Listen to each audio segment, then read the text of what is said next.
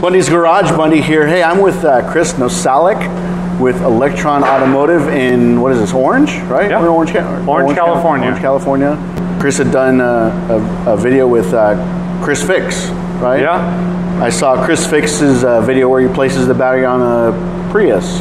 Yep. And, second generation, 2004, 2009. Yeah, so I had seen that video, and I'm actually in Riverside, which is 30 minutes from here. Approached Chris and asked him if we could, collaborate on a video together, and he said, "Yeah, sure, why not? Let's do it." So the major manufacturer for most of these batteries is Panasonic. Yep. Yeah, Tesla, from the Priuses to the Tesla. There are some other companies that have their hands in the game, but it's very few. Wow, I didn't know that. Mm-hmm. Are they all coming out of China, or are they manufactured here in the States? I'm not sure of their exact production. I know Tesla obviously is doing it here in the States. They just built the Gigafactory. But the other ones, I'm not too sure. Tesla has a factory for manufacturing their batteries to bring the cost of production down to offer cheaper. And he is spending so much money. Yeah. He's got investors back him. I don't think he's running it as much as people think. He's got a lot of brilliant business people helping him out. Okay. He's an engineer like myself. I hate to compare him to me because I think he might be doing a little better than I am. But what I've learned with growing this business and such is business is a totally different field than engineering.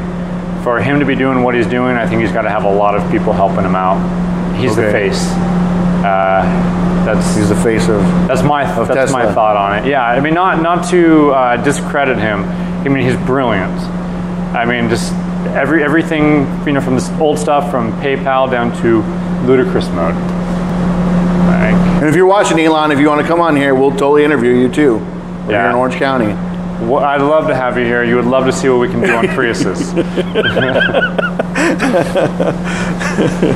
The future of this industry. Do you think it's going to be hybrid, gas and electric, or strictly 100% electric?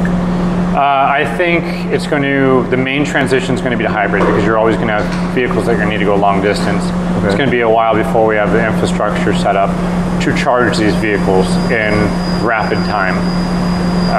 Electric vehicle, I think, is the ultimate goal, but if I had to guess, and I'm not an economist, I'm an engineer and a mechanic, I would say it's going to be 30 years before everything's 100% electric. Wow. I'd say at least 30. But I think the hybrids are a huge help. I think especially the Volt.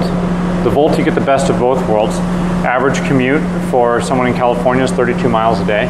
Volt gets 40 miles, so you plug in every day. You drive around in pure electricity. But you want to go on that long road trip, just fill up with gas. That's where I think the main transition is going to be. Do you think somebody buying a Tesla or any of these cars, do you think they should upgrade their charging system at their house? Because I've seen guys that are trying to charge it off, 120? And obviously you can upgrade them to push more energy into the batteries quicker overnight. If someone's going to strictly go to an all-electric vehicle, should they upgrade their charging system in their house?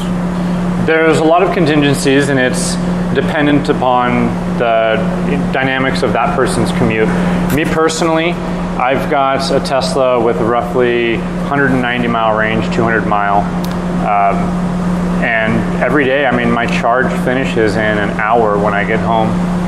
I got home real late the other night, maybe like 3 in the morning with 20%. I woke up, at the normal time, like 7, and it was almost full.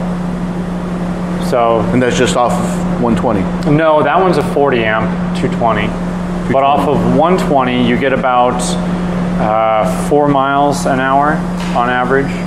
How does that work? I've heard that term before. How do you break that down? Think about it this way. If you have a vehicle with a 100-mile range, you're down to 60 miles range, so you need 40 miles. Charged at 4 miles per hour, 10 hours to get to full. That's on the slowest charge. Oh, okay. Yeah, but it's very easy to bump up your power. To have my electrical run, my panel's on the very opposite side of my house.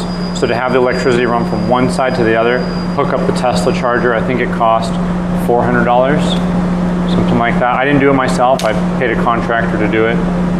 So it's not too expensive. Did you see a big spike in your electric bill? Yes, I want to say 80% less than my fuel bill.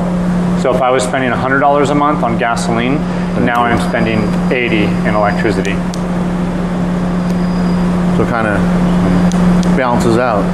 Yeah, there's no savings anymore buying an electric car. The only way, yeah. Really? Really, that's a huge So what is commitment. it? Is it a status symbol?